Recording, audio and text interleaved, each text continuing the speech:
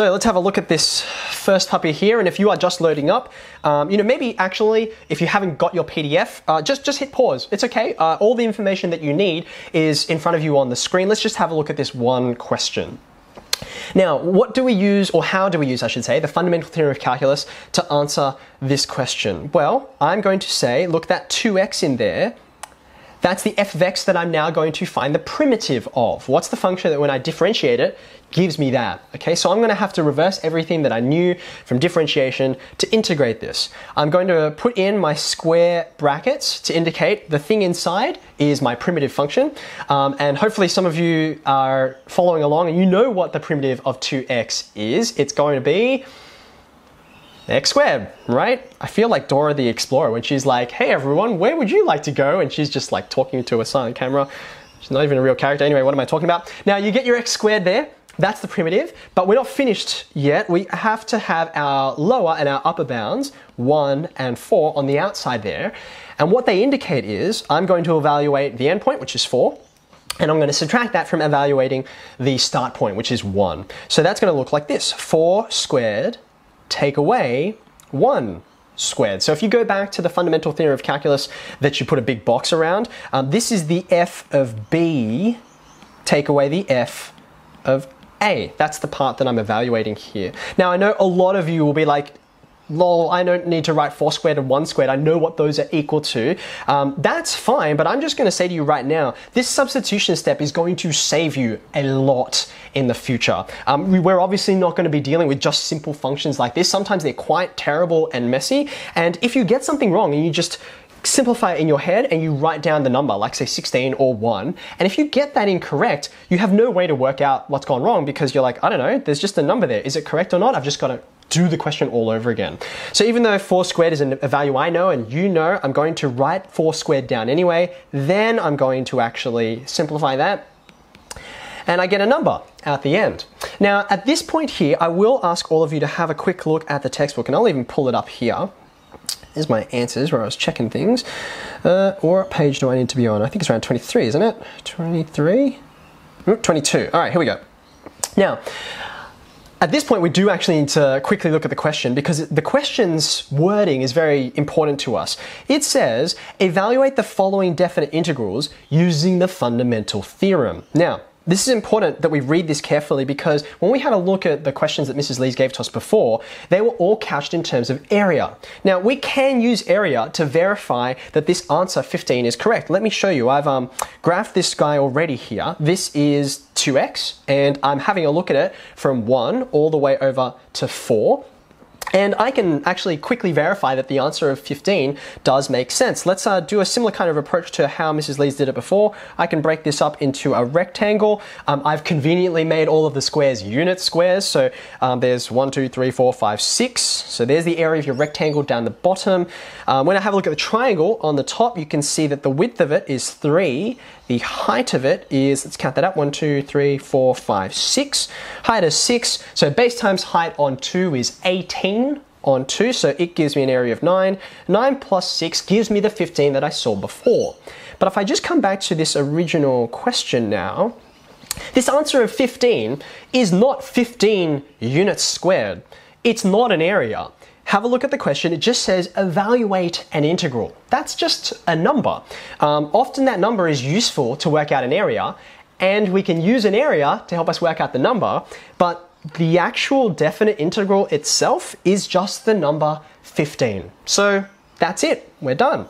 Now, this guy here, I picked this one as an example because we could verify it very simply with an area, because you end up with something nice and neat, a rectangle across a top of triangle, or other way around. You could have done the trapezium formula for this too. But it doesn't take long before you start looking at things where you're like, I have no idea what kind of formula I should use. There's no other choice but to use calculus here. So let's have a go at this one. It's 4e.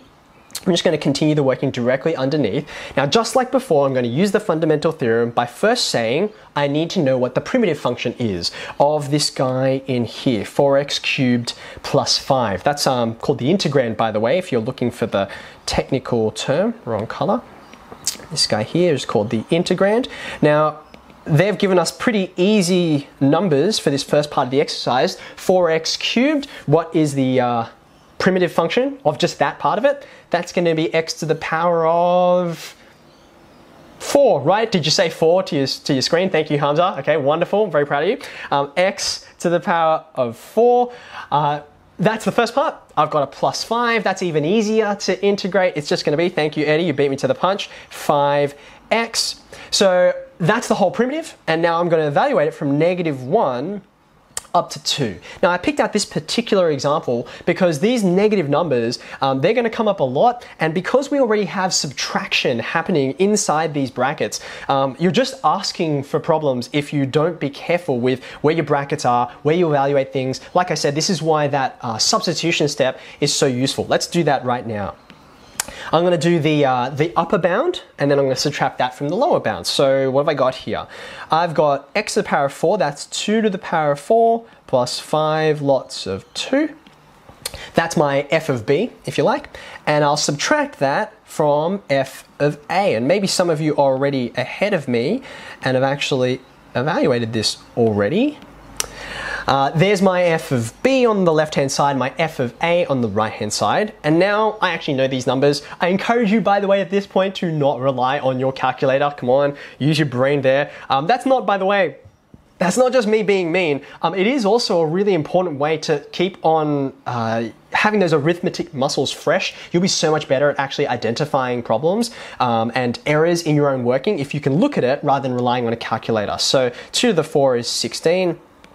5 lots of 2 is 10. I'm going to subtract -1, multiply by itself 4 lots, that's 1. And then I'm going to add -5.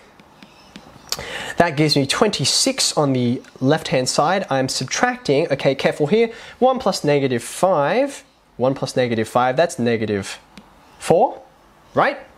And then when I have those double negatives, I'm going to get 26 plus 4, which is 30. Okay, now I'm sort of a little nervous because I'm looking at the comments and wondering if anyone's got there. I thought I saw a 20 before, but maybe someone deleted that because I can't find it anymore. Do I get some agreement? Can I get some thumbs up, some happies, unhappies? What do you guys reckon? Thank you, Rahul. Fantastic, Kevin. Much appreciated. Okay, happy times. So, a quick note, some people, I think someone said something about the plus c. Where'd that go, right? This constant of integration, right? Why doesn't it appear?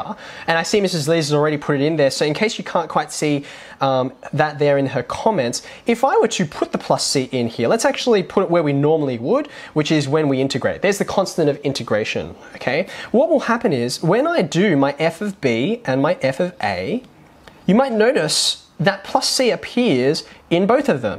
The plus c as a constant, it's independent of x. So when x equals -1, c is still c. And when x is equal to 2, c is still c. So you can see that the plus c here and the plus c here, they're just gonna cancel out, right? And you can see that again in Mrs. Lee's very carefully written out working.